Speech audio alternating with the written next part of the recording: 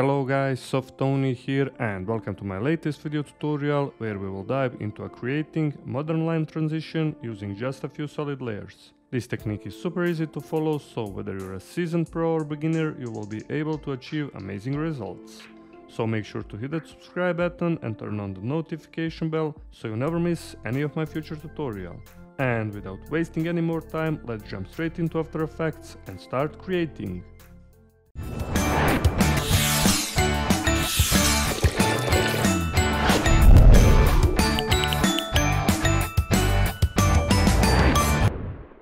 Alright, we're here in After Effects, and first, like always, let's create a new composition, hit Ctrl+, and I will do this final. Also, you can type your own text, 1920 by 1080, 30 frames per second, and duration 5 seconds long. Hit OK, and now let's create our first solid layer. Go right click, find here new solid layer. Let's rename this to solid 01, also 1920 by 1080, and then hit OK.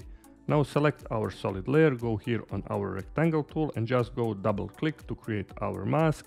We can also change color of our mask. Let's do maybe a blue for this particular tutorial. You can see now boundaries of our mask are blue color. Okay, now open up this option, this little triangle for our mask.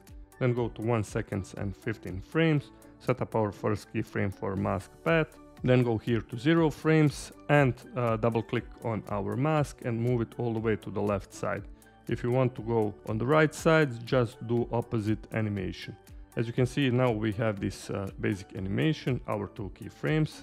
Now grab them. If you can't find them, just hit U to show all of our keyframes. Grab them, hit F9, go to graph editor, and let's draw a curve like this. If you can't find this curve like so, go right click and you will find it here. And now in our finals, when we hit 0, we have this cool solid animation. Okay. Our first effect that we're going to use is fill effect. Hit here, then go here in the effects and preset. And if you can find effects and presets, just go window and you will find it here. Type here fill effect, drag and drop onto our solid layer. And for this particular tutorial, let's change color to maybe dark blue color. This is gonna be our first color. Hit OK, close this effects control for now. Then duplicate this solid 01, go edit and then duplicate. Also you can go Ctrl+D shortcut. Move this solid 02, let's rename it solid 02, maybe around 3 frames ahead like so. Hit F3 to change color. Let's do brighter blue color maybe for this one like so. Hit OK, and then also duplicate this solid 02 once again. Let's rename it to solid 03. OK.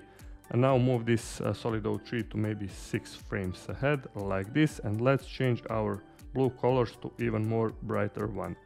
Hit OK, and now as you can see, when we hit 0 in our finals, we have this cool animation. This is gonna be 6 frames, not 5 frames ahead like this. And now this is looking really cool.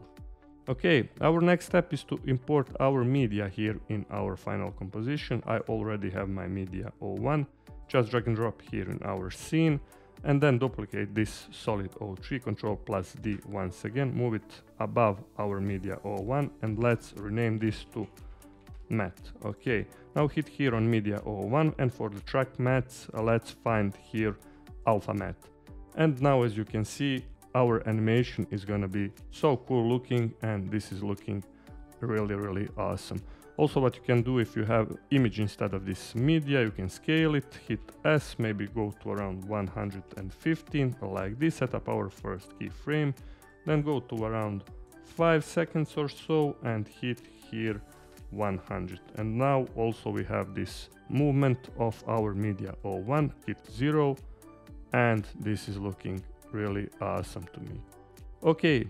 Now let's select all of our layers, hit Ctrl+A or select them all, go right click, find here Precompose, let's rename this to slide 01, hit OK, and also here in project window, let's duplicate our slide 01, select them and then go edit and then duplicate, and now drag and drop our slide 02 in our final composition, readjust our slide 2 to maybe around 2 or 3 seconds according to your needs. You can also change here colors of our slide 02 just for easy recognition, and also go here again in our slide 02, hit on our media 01, Then hit on our Media 02 here in our project window, hold Alt while you're dragging our Media 2 on top of our Media 01.